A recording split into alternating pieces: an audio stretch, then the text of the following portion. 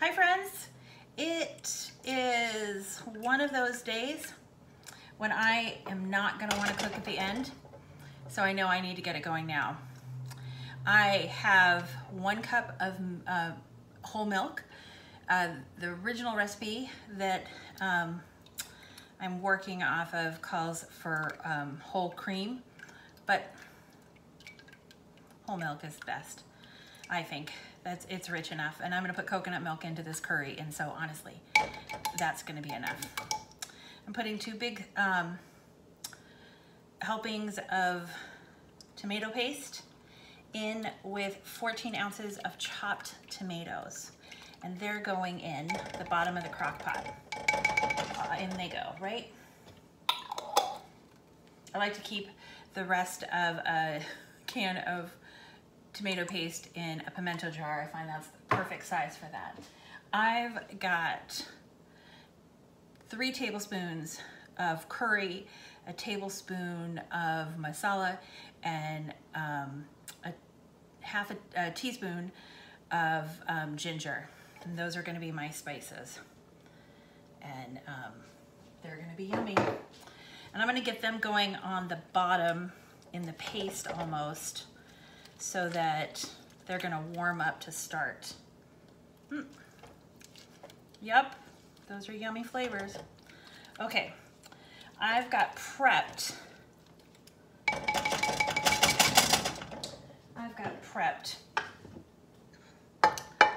Probably about 10 ounces of white mushrooms,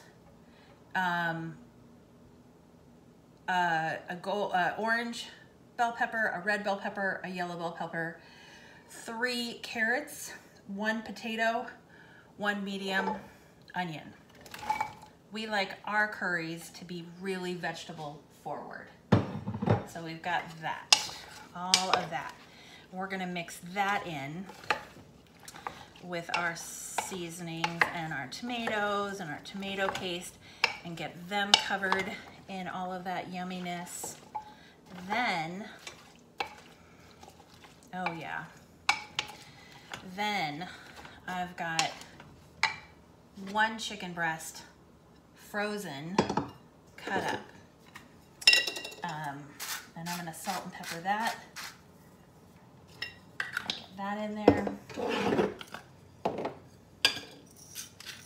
Now, the chicken is going to give some juice out, so we don't need a ton of chicken broth, but I am gonna put probably about a half a cup of chicken broth in the pot as well, because I think it'll give it a little richness and a little more chicken flavor, but also I have it in the cupboard, so let's use it.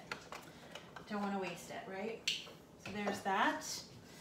Get the chicken stirred in with the veg. This is, I'm not doing more than 1 chicken breast because I don't want this to feed us forever. I'm looking for this to feed us this evening, maybe tomorrow's lunch. Over brown rice will be good.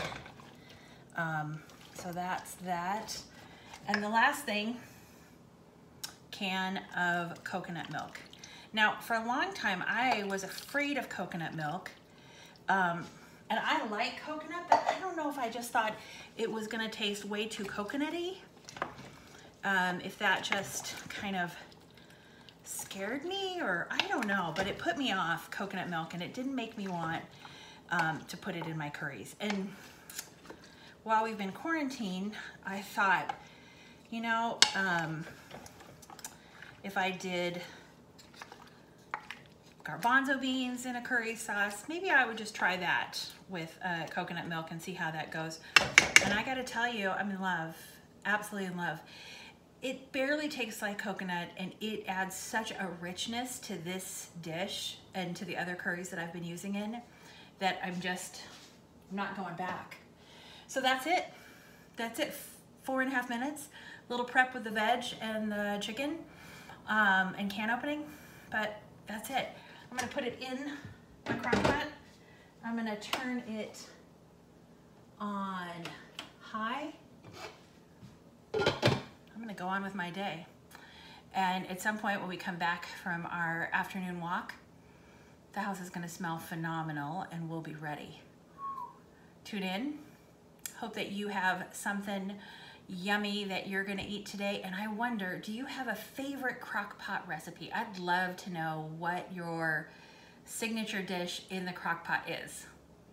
Comment in the comment below. Bye friends.